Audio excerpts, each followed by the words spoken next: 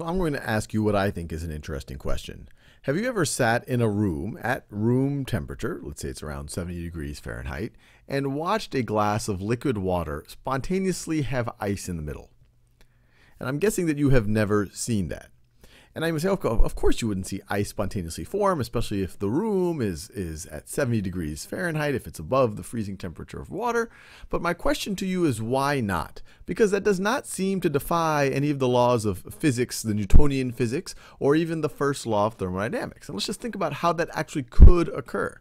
Let's imagine a bunch of water molecules in their liquid state. So I have a bunch of water molecules in their liquid state. I'm going to do a good number of them. And they have some temperature. Remember, temperature is just about average kinetic energy. But each of these are going to have their own velocities, their own momentums. So they're all going to be bouncing around in different ways. And they have their hydrogen bonds between them. That's why water is liquid state at room temperature as opposed to a gas. So you have some hydrogen bonds between them. But I'm not going to get too fixated on that just yet. Now, you can imagine they're all, bouncing around in random ways, but there's some probability that they interact in just the right way, that maybe this molecule right over here is able to hit this one in the right way, so it transfers most of its momentum to the faster molecule. And so this one actually loses some of its momentum, and it slows down. And just as that's happening, in the neighborhood of it, one of the other molecules is able to transfer most of its momentum to some other molecule, so it too slows down. So they all have much smaller momentum. And then maybe this one at the exact same time is able to do it. So it slows down. So it slows down here. And then the other ones that got the momentum transferred to them, they're all moving faster now. So let's say that one got their momentum transferred to it. That one got momentum transferred to it. That one got momentum transferred to it. That one got momentum transferred to it. And this one got momentum transferred to it. And now these molecules right over here, their momentum is small enough, their velocities are small enough that the hydrogen bonds really take over, and they're able to start forming some form of a lattice structure. They're getting cold enough, you could say, to actually freeze. So these are turning into ice. Why can't that happen? What I've just described, I'm just talking about things colliding and transferring their momentum. I'm talking about energy not being created or destroyed, so it seems to fit in with the first law of thermodynamics. So it seems like, theoretically, maybe it is possible for ice to spontaneously form. Or maybe another way to think about it, maybe it is possible to start off with a system that is fairly uniform. It has an average temperature here, but maybe a cold pocket could form by the rest of it turning hot. So maybe initially all of the water is 70 degrees.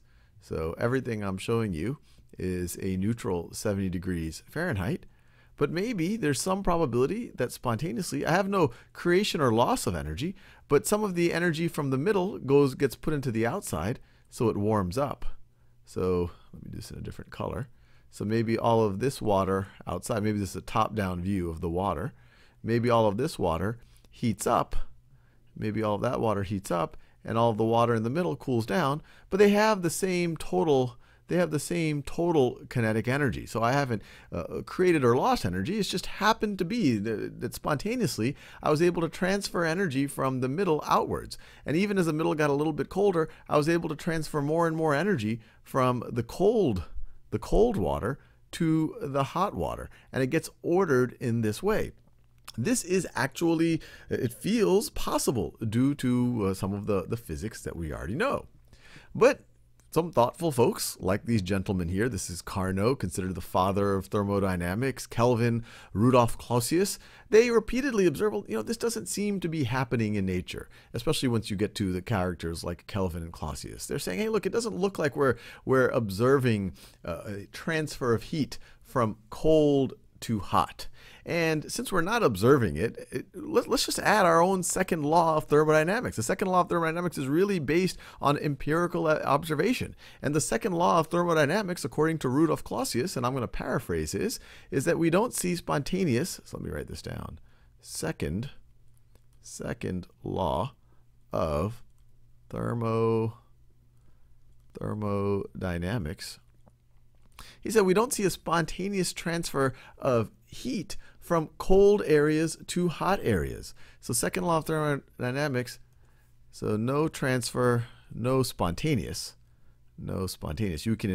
We can use work, like things like refrigeration equipment, to make heat flow from cold to hot and cool something down, but no spontaneous transfer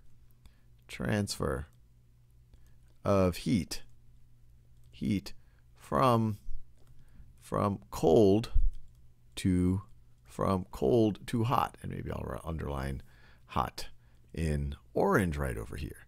And this was just really based on observation, because we don't spontaneously see this happening. We don't see the water just randomly organizing itself into a hot region and a cold region and getting so cold that maybe some of it will spontaneously freeze. What we do observe is if I were to put ice water in the middle of a room at room temperature, I'm going to see the other way. I'm going to see transfer of heat from, let me draw the cup here.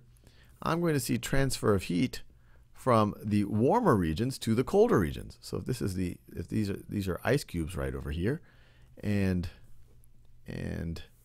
this is the water. This is the water right over here. We're going to see the transfer of heat the other way, from the cold regions to the hot regions. Now, this was an empirical observation and it seemed to hold up to experimentation, but why do we actually see that?